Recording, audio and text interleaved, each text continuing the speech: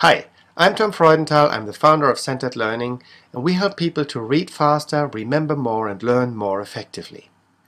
We're mainly in Europe, but we're branching out into the US right now, and one of the questions that people ask me all the time is, why do I forget so much of what I've read?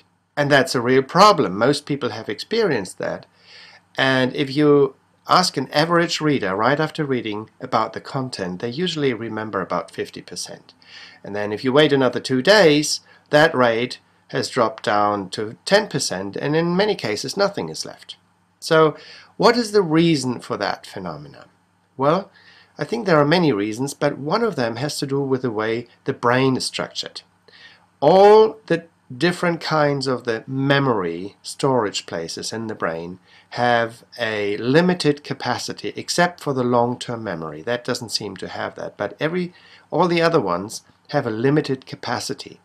Let's take the short-term memory as an example, because that really is a bottleneck in the whole process. The short-term memory has a limited capacity of about 5 minutes. So if you read longer than 5 minutes, the information that comes in last starts to push out the information that came in first. It's pretty much like in a bathtub. Imagine on the one end the water is flowing in, and then you fill it up, and then at some point the water starts to flow out on the other end through the overflow. And that's pretty much exactly the same thing that happens with the short-term memory while you are reading.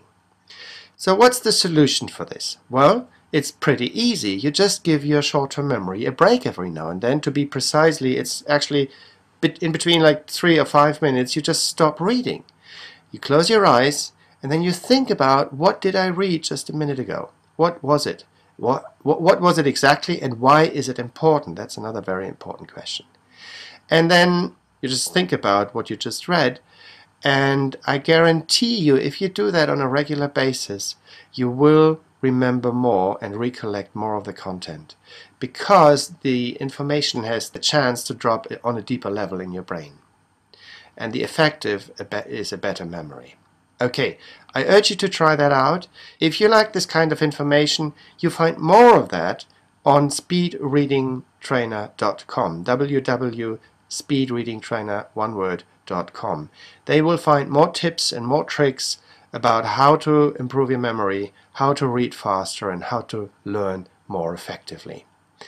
So again, this is the address, www.speedreadingtrainer.com. So if you want to get more information for free about this topic, then go over there, and I'm looking forward to see you on the other end. Thanks again for watching this. My name is Tom Freudenthal. Have a nice day.